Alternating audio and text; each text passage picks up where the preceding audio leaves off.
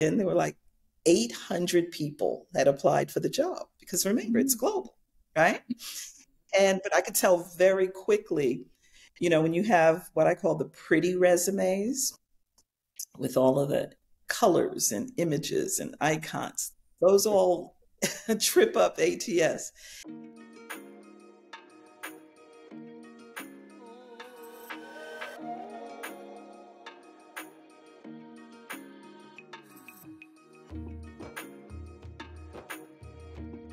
Jill, this is part of the conversation that I really wanted to explore with you because I work with executives to transform from a employee to a solopreneur or to go to the next step. And you mentioned that they needed coaching because coming out of the professional ranks, especially with what's going on right now, people at the top of the food chain of their career, they get laid off, they're going to have a heck of a time following another position because they're being paid so much, nobody's going to want to hire them. What are you finding in that area? Well, the coaching and the best practices that my organization provides, we do have a very high report rate on our clients landing their next opportunities, either during the course of their program or shortly thereafter. And because, we really focus on their development and introducing them to the new way of promoting, marketing themselves and being in today's job market. So it is, as with most things, when you're making a change, and I'll just give you a quick example, just changing how you format your resume. There's some resistance to that. But, it does take some time explaining, here's why, we position the resumes as we recommend. There was a time, certainly when I started out in HR, where I said people had pretty resumes. They looked visually attractive and, they were done on quality stock paper. Well, in today's job market, that really doesn't matter. The key is how are you going to get your resume through an online job application process? And that's because it has to be ATS compliant. And so the formatting is not fancy. I say we scale all of that down and we highlight how to position and tell their professional work story so that ATS will easily read and parse their resume and plug it into the online job application, but then position their resume in such a way that it's going to attract the eye and the attention of the recruiters and the hiring managers. Okay. So it's an education process as well. Well, being from IT, I understand that ATS stuff, and there has been some concern that when you feed your resume through systems like that you really don't know if you're getting the eyes on your resume that need to be on it, right? And one of the things that has been happening in our industry is the diversity needed in the industry. What are you seeing in that area? Well, That's okay. Welcome to the club. Welcome. Don't worry about it. Welcome. Can I turn myself? I guess I didn't. No, this is live. This is what makes it so much fun. Because something's gonna happen. You just know it. You can tell the way it started. Oops. So let me get back to your question. You see, again, I'm just referencing my past because it's different in today's job market. In the past, a resume could get a person a job. Their resume could get them the job. But today, the resume has to get them the interview. So in other words, the resume needs to effectively make it through the applicant tracking system score high enough to garner the attention of the recruiter.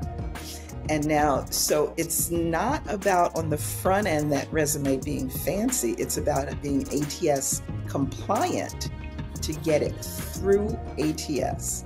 And then the content has to be formatted and easy to read and in such a way that's going to attract the attention of the recruiter. Because, you know, today's job market, it's a global job market. I had a client tell me, you know, Jill, I know I'm the best person for this job. I wasn't even called. And I said, it's real easy for me to tell. I said, let me see the job posting and let me see your resume. Because I could see on LinkedIn, there were like 800 people that applied for the job. Because remember, it's global, right? But I could tell very quickly, you know, when you have what I call the pretty resumes with all of the colors and images and icons, those all trip up ATS. And then the question is, does your resume speak to the job posting? Right. It has to speak to it. So the person can have the knowledge, skills, and abilities, but it still has to speak to the job posting so that when it's parsed by ATS, it gets a high score in terms of a high match rate to the job posting. So what are you seeing in the area of executives? Because the people that come to me are directors, executives. They're not really out of work, but they're traversing their career path. For instance, one of the guys that I've coached since he got his master's degree, he ended up being a director at mental health for Milwaukee, and his next step was to be a CEO. And so we put things together, and I taught him how to put the online reputation together, because at that level, they're going to check you out online first, and they're going to approach you. Then I had another client in Australia. He sold his company to Salesforce.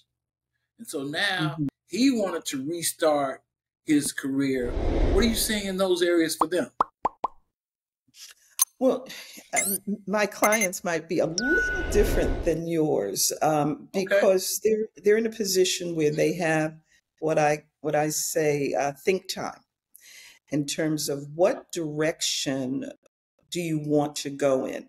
You see, most people are in the momentum of working, and that's all they know to do, because you have a process on, you know, when you wake up, how many hours you invest in work and so forth. But the clients that we have, they're under a severance program. And so they have some think time. And I encourage my clients to be kind to themselves and to really consider the next phase of their career journey. Because sometimes what can happen, you're on this momentum of just working, and so you'll take the next opportunity. But my question is this really what you want to do? And some people, because they know they've been working, they believe that's what they want to do.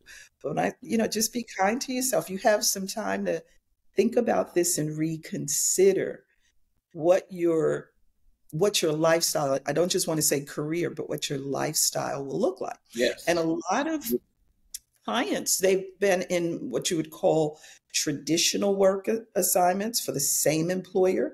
But then we have also what are called portfolio clients, where they have an element of traditional work. Then they've done, contract work or started their own business. So they're entrepreneur. And then there's blended in with that gig work. So it's a variety of different things that they can do, because they have the knowledge, skills, and abilities. But how do you want that only the traditional work during this season in life? So a lot of clients rethink their next step before just lunging out into the very same thing that they've been doing.